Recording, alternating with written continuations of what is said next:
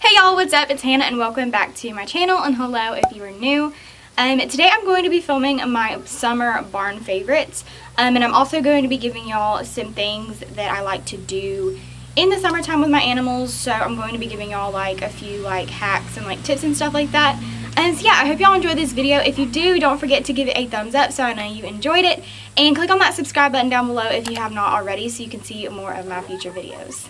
Okay, so one of the first things that I've absolutely been loving is my Tack from Zhao's Dreams over on Instagram. Jamian that owns Zhao's Dreams sent me these reins. They're super pretty, and this Tack is like amazing quality. So she does like a super amazing job, and I was so excited when she wanted to send me some stuff to show y'all. So yeah, she sent me these reins, and they're super pretty. They're like a teal and hot pink color, and they are adjustable, and they have clips. They come with clips, and her prices are literally so good. And then she also sent me this halter for the minis, and the noseband is like really patriotic, and I really love it. So yeah, I've absolutely been loving this Tack, and I would definitely recommend her Tack. And she does like custom orders and stuff, so I'll have all of her information linked down in the description box. So yeah, I've been really enjoying this Tack, and it's just so pretty, and like you can personalize it like with your colors and everything. So yeah, I would definitely recommend her stuff. Okay, the next product I'm going to show y'all are these grooming gloves, which I'm sure you've seen me use in some of my videos if you watch my videos. I absolutely love these gloves. I got them at the beginning of this year, and I have not used a like normal curry comb since I've gotten them. But they're called HandsOn grooming gloves, and if you haven't seen what they are basically gloves that you put on, and they are like curry combs. So they have like nubs on the like palm part, and like on your finger. I just dropped one. Hold on. They have like little nubs on them, so they're basically a curry comb glove, and they work so good. And you can also use them like on your dogs, like if you have big dogs, and you can just like go in circular motions just like you would with a curry comb. And they're also waterproof, so you can there is a spider on my camera just chilling. You can also use them to bathe because they're waterproof. So I've done that like multiple times this summer, and like I said, I use them to groom my horses every single time I groom them. So yeah, I absolutely love them, and I got them from State Line Tack, but you can also get them from the HandsOn like website or whatever. But they just look like this, and they also have a purple color. I got the green ones, but they also have purple, and they also come in like junior sizes, so they have them for children as well. And all of the products that I'm talking about today, I'm going to try my best to find all of them and link them in the description box for y'all in case you're interested in like researching any of it or buying any of it or anything like that.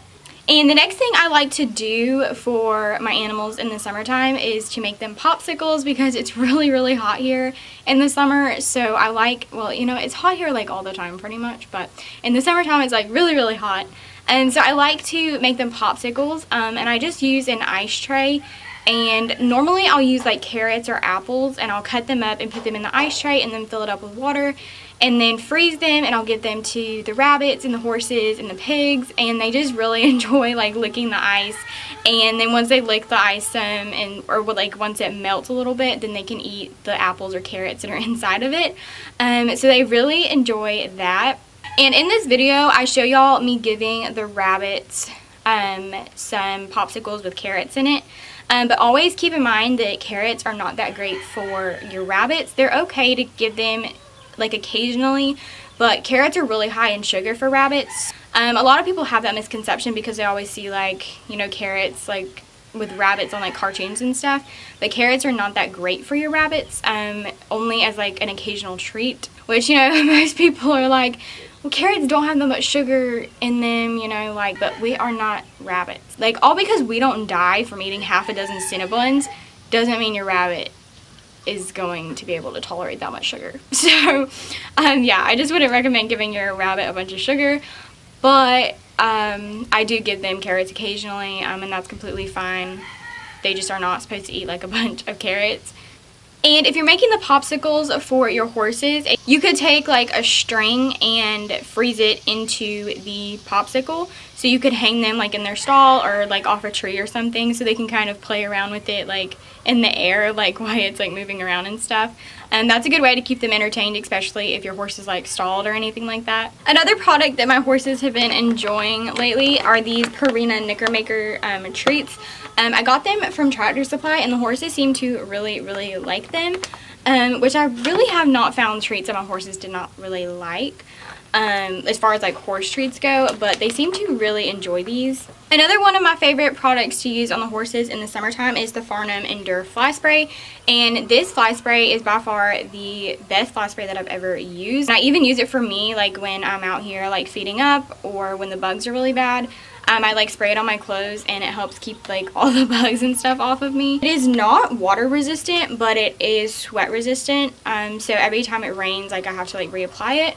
But it honestly works so well, and it is like more expensive for a fly spray because it is such like a good quality fly spray. I think these size bottles are like $19 or $20, and then the gallon size is $70. But normally we buy a gallon like every year, and it seems to last us like the entire summer, and that's with 5 horses. Yeah, I definitely really love this and would definitely recommend it, and we normally get this from Tractor Supply.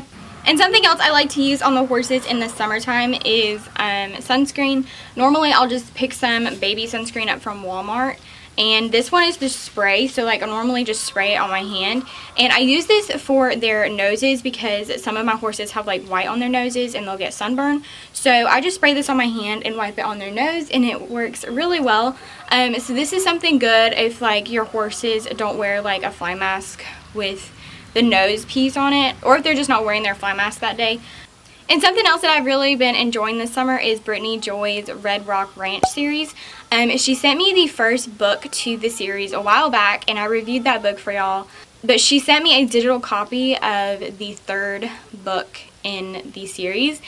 And I honestly really enjoyed the books, and it's something that I would definitely recommend. And I did post about it on my Instagram story a couple times, so I'm sure some of y'all saw that. When you're reading, like, you want to know like what happens next. So it's not like you get like bored reading it. Like, you want to know like what happens next, and it honestly would make the coolest TV show, I think. Like, I know it would be like one of my favorite TV shows. So I'll have them linked down below in case y'all like need some books to read this summer or just enjoy reading like in general.